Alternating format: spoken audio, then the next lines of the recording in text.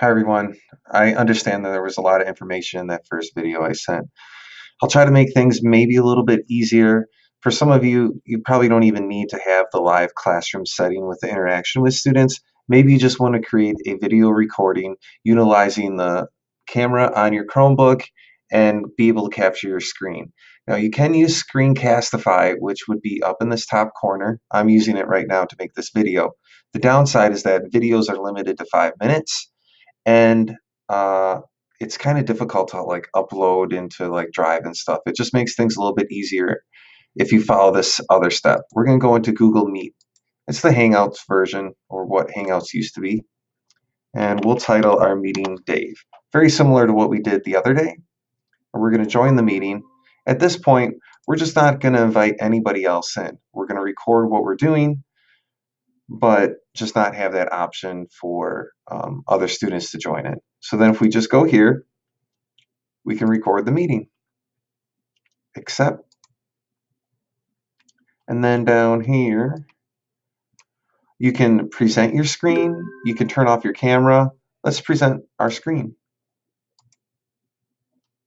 We'll select this one, then we're just going to open up a new tab. And this is where you could open up a Google Doc, a Google Slide if you already have this presentation ready.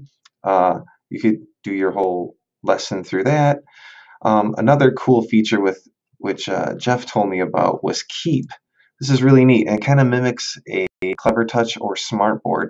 Jeff and I were like writing on this the other day. So we can take a new note, just click on this one, and you can write on it. Kids can use their stylus. It's basically like a giant smartboard. You can do math equations on there and then end up saving it. You can also use like different color writing palettes. It's pretty neat. I didn't know about this prior, but you can also type in stuff within the document. So check out Google Keep. It's another great interaction possibility with students to use. All right. And then when you're done, or if you want to stop presenting your screen, you click on that. And then if you want to end the recording, you just simply go by the three dots in the bottom corner, stop recording.